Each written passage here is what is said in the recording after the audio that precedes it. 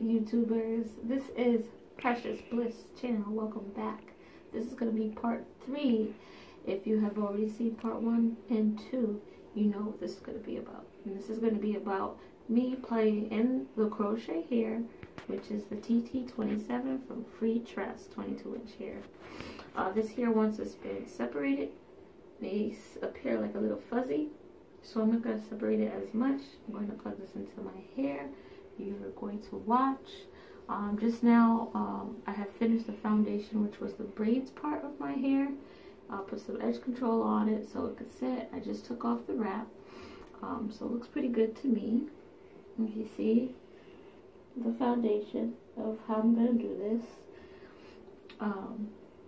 So let's go ahead and get into the video. So I'm going to start. Let's see.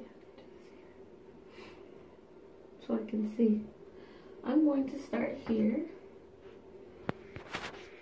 I'll just show you guys how to put this in. So I already have one parted. I'm going to hook it on here to the hook. Close the latch. Pull it through.